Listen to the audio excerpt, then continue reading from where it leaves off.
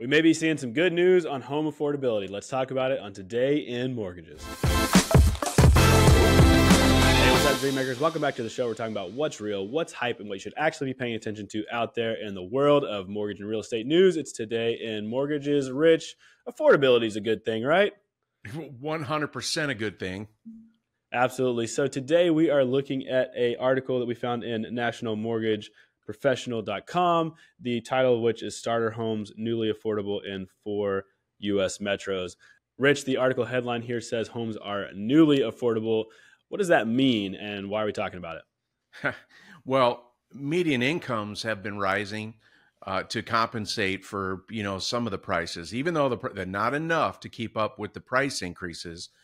But we're starting to see, with interest rates coming down and more listings in that starter home kind of range 250 or less, those are increasing. So there's just a lot more opportunity, and they're just considering them more affordable homes. So let's go through some of those factors. Rich, you said income's going up. What are we seeing in income and wage growth right now? This article is suggesting, with the data that they're using, that 75% of all of these homes that are listed, considered affordable starter homes at 250 or below, 75% of them can be bought by most median income earners. So if they're earning $84,000 per year, at 30% of their income being towards housing, that means about 75% of all of these listings can be bought by them, which is great news. Yeah, so the market has responded with putting out more affordable homes at that below 250,000 mark. Wages have grown a little bit, but the big kicker here, Rich, is rates, right? When the rates have changed even as little as they have, they were pretty high and they've come down, a decent amount. Walk us through what that difference makes. Yeah, well, 0.5% of interest rate adds about 500,000 more buyers in terms of affordability. It opened up their buying power, with their current income.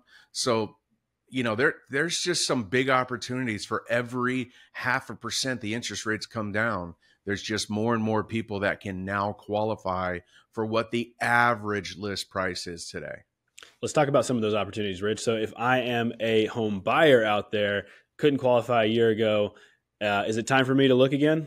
Yeah, 100%. Because, if you were tight on your debt to income ratios at even 0.5% higher, you are now qualified to work. If you were within, 2 or 3% on your debt to income, with the rates coming down, that's opening up more affordability for you. And you may in fact qualify today.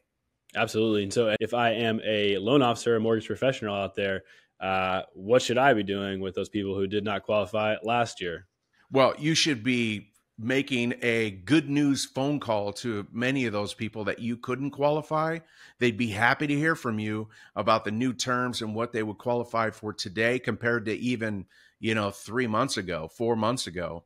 But that, more than that, you should be reaching out to your pre-approved buyers that were limited based on where the rates were, what their buying power was, how much they could offer, because those folks can now offer more for the same payment, which may open up a whole new, inventory of homes for them for sale.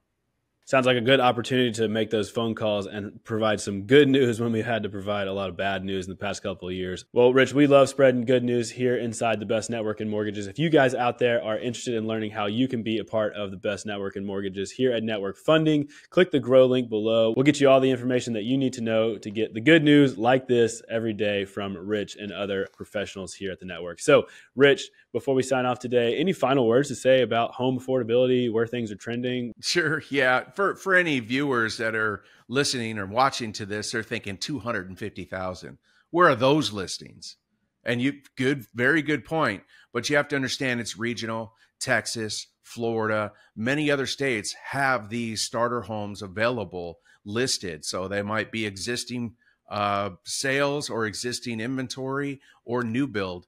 Builders are getting smarter today. They're building in ranges where most of the buyers are coming from. They're first-time home buyers. So they're out there. Right now, you might not see it. You're definitely not seeing it in California or, even here in Arizona.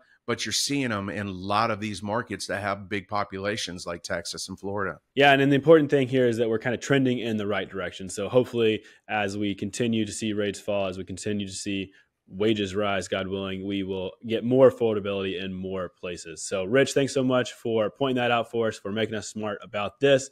We always appreciate your insight. And I appreciate everyone out there who is watching and listening to this. Thank you so much. We'll see you next time on Today in Mortgages.